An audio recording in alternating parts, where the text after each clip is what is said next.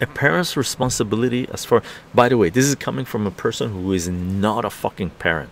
I've helped raise children, right? But a parent's responsibility is this, from someone, take with a fucking grain of salt, a chunk of salt, right?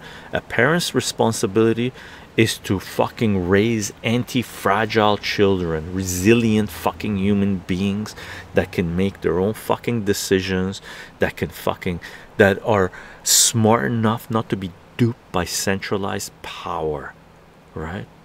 Thinking human beings.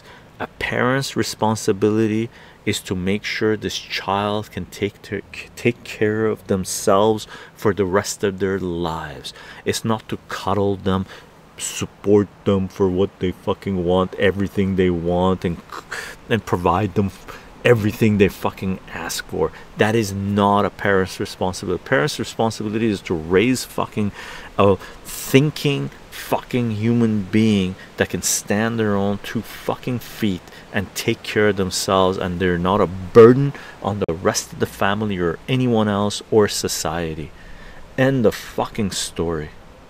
End of fucking story, right?